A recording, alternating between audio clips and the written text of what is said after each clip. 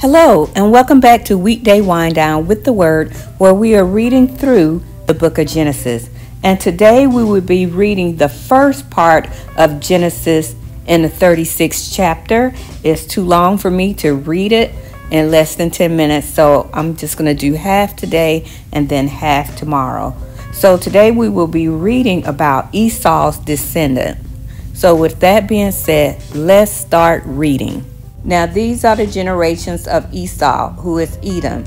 Esau took his wives of the daughters of Canaan, Adah, the daughter of Elon the Hittite, and Aholibamah, the daughter of Anah, the daughter of Zibeon the Hivite, and Bashemath, Ishmael's daughter, sister of Nabijah. And Adah bare to Esau Eliphaz, and Bashemath bare Ruel, and Aholibamah bare Jeush, and Jalem, and Korah. These are the sons of Esau, which were born unto him in the land of Canaan. And Esau took his wives, and his sons, and his daughters, and all the persons in his house, and his cattle, and all the beasts, and all his substance, which he had got in the land of Canaan, and went into the country from the face of his brother Jacob, for their riches were more than they might dwell together, and the land wherein they were strangers could not bear them because of their cattle. Thus dwelt Esau in Mount Seir.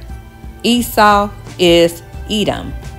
These are the generations of Esau, the father of the Edomites, in Seir. These are the names of Esau's son: Eliphaz, the son of Adah, the wife of Esau; Ruel, the son of Bashemath, the wife of Esau. And the sons of Eliphaz were Teman, Omar, Zepho, and Gatam, and Kenaz. And Timnah was the concubine to Eliphaz, Esau's son, and she bare to Eliphaz Amalek. These were the sons of Adah, Esau's wife.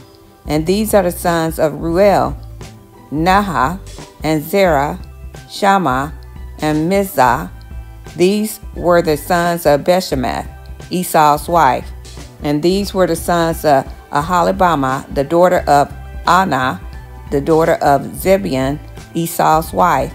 And she bare to Esau Jeush, and Jalem, and Korah.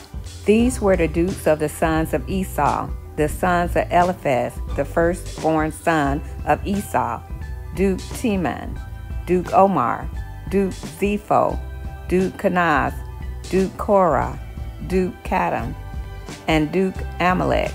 These are the dukes that came from Eliphaz in the land of Edom. These were the sons of Adah. And these are the sons of Ruel, Esau's son: Duke Nahah, Duke Zerah, Duke Shammah, Duke Mizah.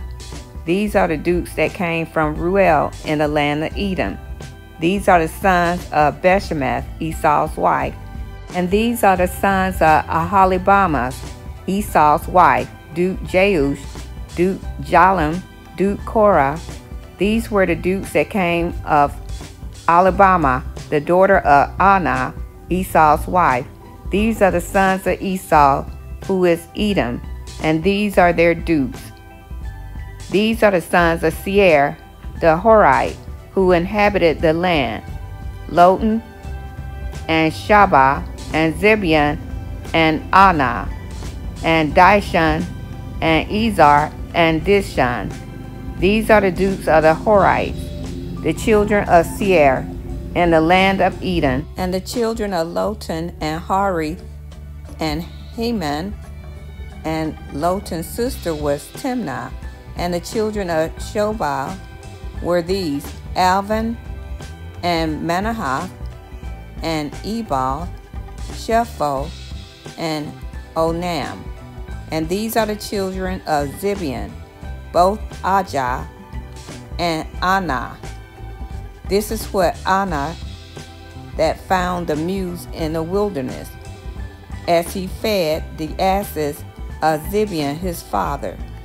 And the children of Anah were these: Dishon, and Aholibamah, the daughter of Anah. And these are the children of Dishon: Hemdan, and Eshban, and Ithran, and Cheran. The children of Ezer are these: Bilhan, and Zavan, and Akan. The children of Dishan are these: Uz, and Aran.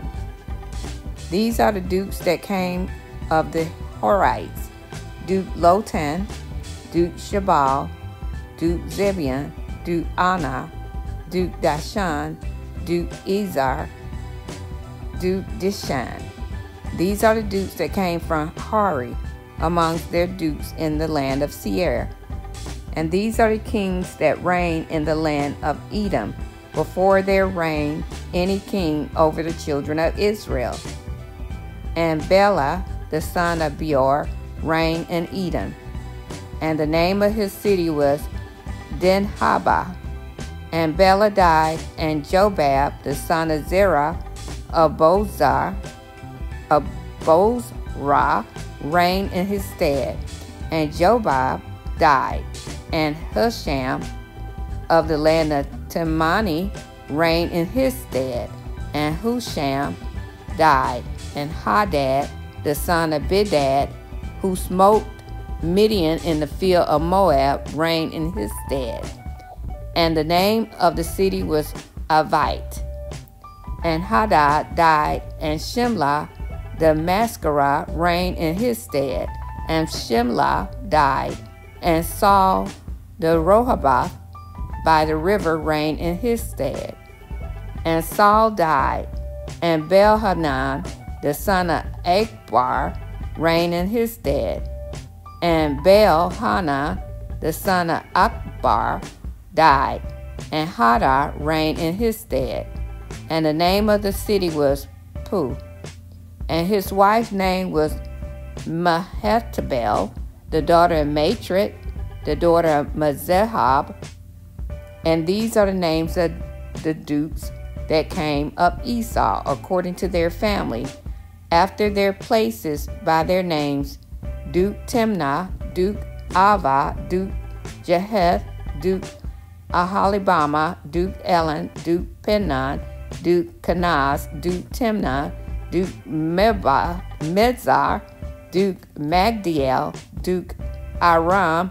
These be the dukes of Edom, according to their habitation in the land of their possession.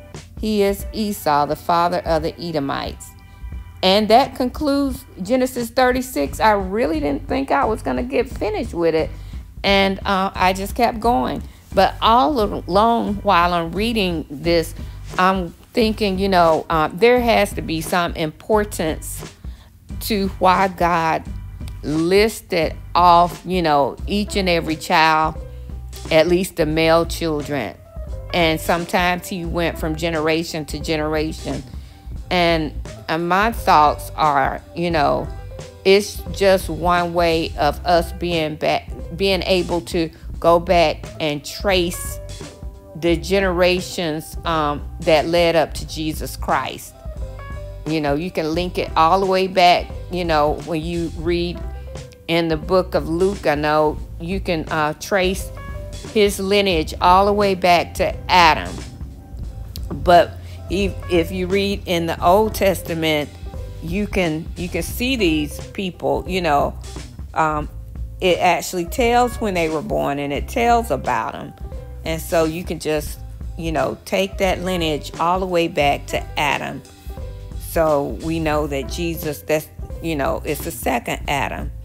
And another thing I was thinking is that, which I think I mentioned yesterday, is that there is some importance in us writing down or even researching, if you hadn't written down, your own lineage, because it just solidifies part of who you are, and it also helps you learn and grow about who you are.